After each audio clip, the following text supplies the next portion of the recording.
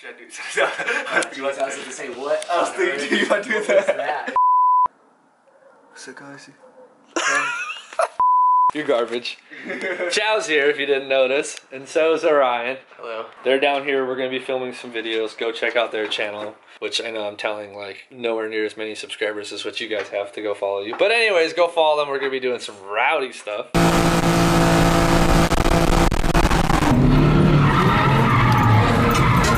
Their video is probably going to come out way before this, so if you go to their page and probably scroll back a few videos, you'll see what we do. Anyways, today I'm going to run through building the front end for the Pro car. I just picked up these Knuckles from Franklin's house, and I picked up the front subframe off of the car that we rolled. That's a couple videos back. We rolled that thing over and pulled all the subframes off of it.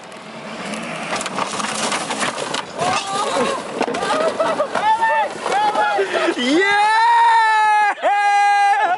There it is. This is real quick the subframe that we pulled off of that rolled car also.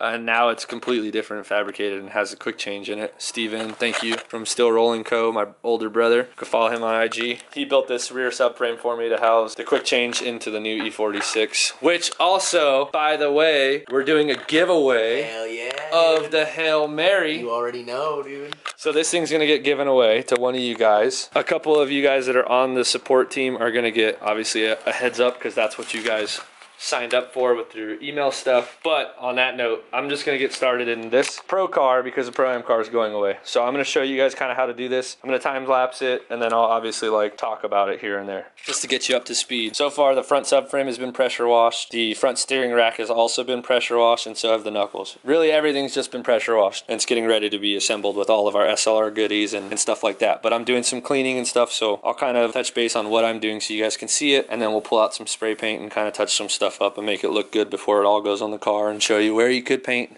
and where you shouldn't paint. Let's get into it. Are you listening? Damn.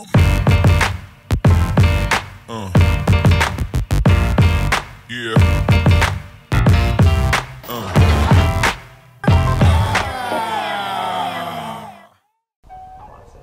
There you go. Alright, so we are live. You're on my head. Don't take that the wrong way. Nasty. A bunch of nasty people. So far, this surface here is on the hub. Let me get some gloves on actually before I get into that, because I just felt that and that's got a bunch of oil on it.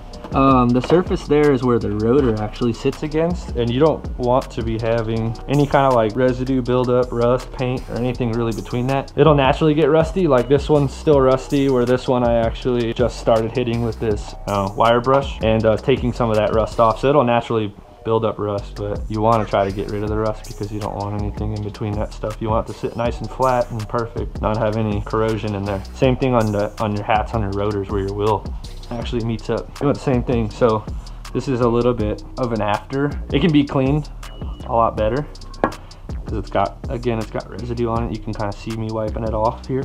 This is probably as good as it's gonna get for us. We don't need to be 100%, but we'll just take off what we can take off. So I'll show you kind of how to get to this spindle from the spindle. So you kind of just go around it as this spins. And you can see it just completely eating off the rust here.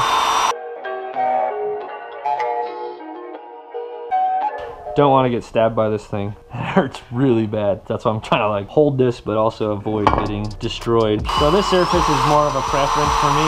You don't have to have the rust cleaned off of like any of this back here, but it just looks a lot better. So when you do go out and do like some type of photo or video for like your sponsors, and they're, you know, you got a video of the backside of this somehow, throwing a bunch of angle. If you just see a bunch of rust in there, it just looks poor. Like it doesn't look good at all. If you want, you can take some spray paint to the backside of this and kind of get it all, you know, nice and black or pink or whatever you're into. I'll probably end up doing the backside of this stuff black, and then if any paint does happen to get on this surface, I'll just end up scuffing it back down again. But I'm gonna take the rust off of these points here, which is the caliper points. I'll take it off of this surface here as well, and the pickup point for the tire rod, as well as getting in here for the coilover so that we're not having any of that. And here, pretty much everywhere where there's rust is coming off. This will be fast because it's a small surface.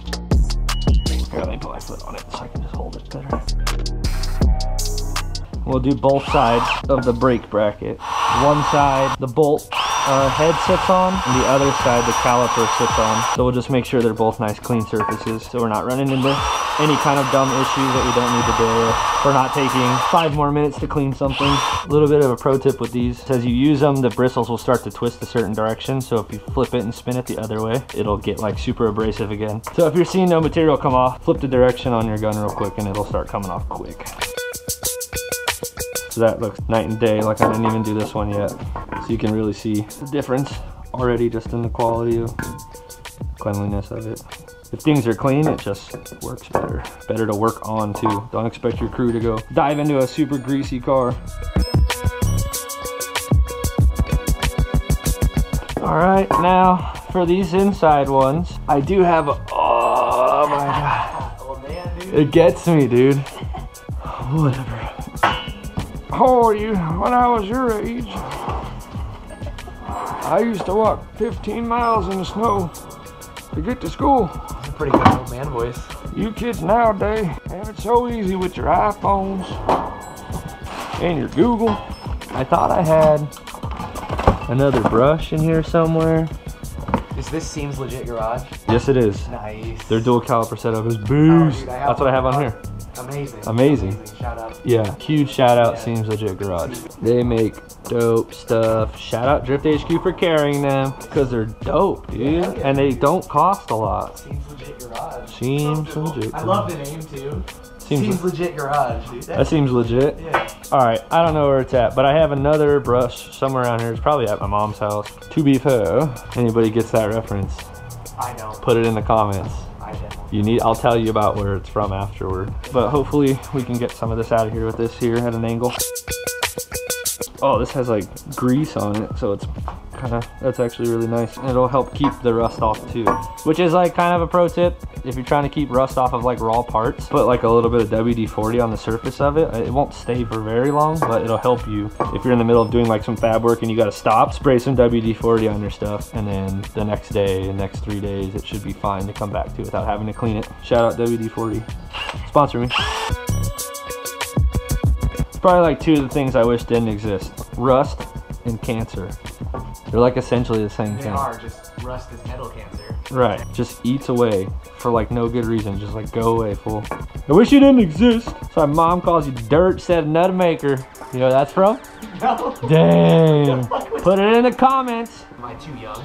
No, you're not too young. Just uncultured then. You're not uncultured either. Uncultured swine. Like shut up, your music just sucks. So that's the Knuckles. They're a lot cleaner. Now what we can do is just spray a nice coat of semi-gloss black on them to not make them shine, but not make them super dull. We'll jump to that.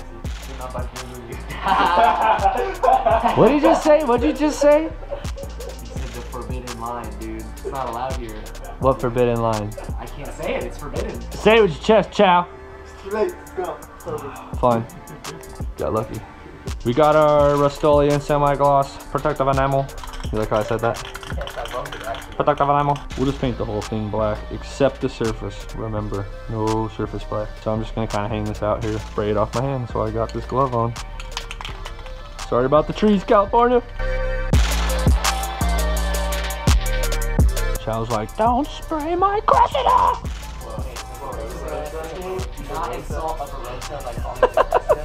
Call it what you want, bro. Barista, coffee maker, doesn't matter. It's a Cressida. Chow, you said something disrespectful about my Beamer, all right? So you drive a Cressida. Let's be real. Whoa. And I'm gonna have to clean off the surfaces that I painted. I just realized that I didn't tape them off, but whatever. I'll just go back over it and clean them real quick. Let me grab this at a different angle so I can paint the bottom side now. Oh no. Oh no.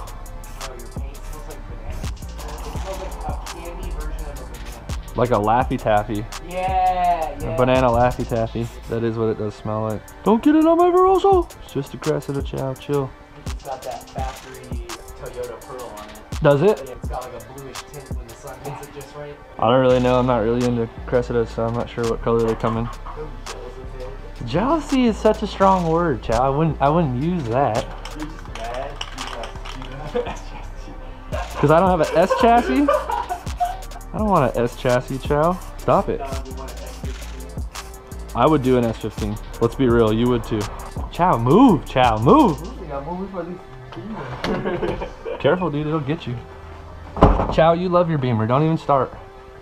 No. No? No. Dang. How dare you? Hey, you're a lot warmer, aren't you? Yeah, it's honestly, you were right, dude. The fiberglass back, dude. It's holding in the heat. Yeah, no, it is. It does the same thing at the track when you're sweating your freaking Makes it worse. everything off. Yeah, you're extra sweating your you-know-what off in a seat like this. Your you-know-what is melted in a seat yeah, like you're that. in California, too. I can't imagine a California summer. Oh, you got no clue, daddy. So I got these painted up. I'm gonna end up scuffing the bottom sides of these real quick just to kind of get rid of that paint in between the pickup points. Top sides are gonna have washers, so we're not too worried about that, but the bottom sides are gonna sit nice and flat against the SLR knuckle piece here. Pretty much with these SLR steering plates is what they call them over there at the SLR factory. There's a left and a right. Left meaning if you're sitting inside the car, this would be the left-hand side, driver's side. So we'll go ahead and show you how to install this, and pretty much the objective is to get this to sit flat all the way across before having to snug it down. So if this surface doesn't sit flat against the knuckle here and this surface doesn't sit flat against there, then there's a washer that needs to get put in place in order to do that. The reason they did that is because this goes onto multiple BMW knuckles, like the E46, and I believe it does E36, non-M, M, 6 They have a non-M. different kit for the non-M. Do they have a different non-M Yeah, kit? I think so. I think this is it because I don't have an M. You can go on their website and check out, and then you'll select all that stuff. Either way, the stuff's got to sit flat, and so they give you spacers to fit different like knuckle styles. We'll go ahead and show you how to install that real quick. I'm going to clean up the bottom sides of these. I'm going to do it the same way I did it earlier with the drill and the brush. Just take off the paint on just that spot. Be a little bit more cautious this time around because of the fact that everything else is painted. What we're going to do is, you don't really need this tie rod on just yet. These have a bunch of misalignment spacers. You don't want to lose any of them. Like this stuff all comes apart. So you want to put those back on the way they go and in the position that they send them to you in, just because they set it up, and they usually set up this pickup point in the right spot as well for the tie rod. So Sean sends them out the way he prefers to run them, and then people go and start making adjustments, and that's why you have cars handling bad like Whoa. I'm on cut knuckles, dude. not that one, you know which one I'm talking about. So we'll take off this, and you can do this in order. Put the nut down, put the washer down, try to hold this stud in there because it will fall out. Take this bolt out, and this washer up here on the top actually has some machine work on it. The nut goes at the very bottom, washer next, bolt goes through, washer on top of the knuckle, and then this washer here you can see kind of has a shoulder on it, and that locks into the knuckle. Sorry, not on the hair. So we'll go ahead and just slide this through, and we'll put it right back together the way it came apart. Washer, and then crimp nut. You can see there's a gap in between the knuckle and the steering plate, and that's where this washer is going to go in there, and it'll take up the slack that's in there. And now your steering plate is level and flat, and you're not binding this steering plate and causing any issues with kind of buckling it and cracking it or doing something like that, which I have never seen one break beside when I hit the wall at Irwindale, which if your product withstands Irwindale's wall, pretty freaking amazing. Kind of like my Proper Fabrics rear arms. Anyways, now that's pretty much on there, and that's what your knuckle will look like with the SLR steering plate installed. Everything's got to get tightened down and buttoned up. This stud here will end up tightening down on, I believe, itself because it's tapered. Let me look at the other one so I can give you proper information. Yeah, so this one here, as you tighten it, the stud will bottom out and it'll begin to stay stationary. And then the bottom side, after that's held in place, the bottom one will tighten, which goes to the control arm. Tie rod pickup point is fixed in the steering plate, and then the front one you're going to need a socket and wrench, or 2 sockets or whatever. So I'll go ahead and install this one again.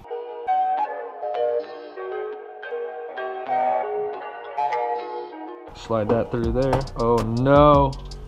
Oh, did you drop the things you literally said on video not to drop? Don't drop these.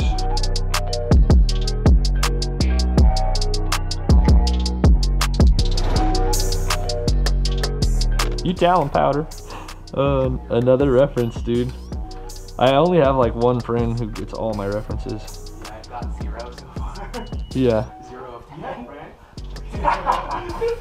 Listen here, Capitol Hill. Chow with the roast, dude. Chow's just being a jerk. All right, so there you go. You have both of them. I'll go ahead and tighten them up just to give you guys a quick little feel on how they tighten down. Don't use a crescent wrench, Micah. I'm like so bad. Just want to grab a crescent wrench and go tighten it all down.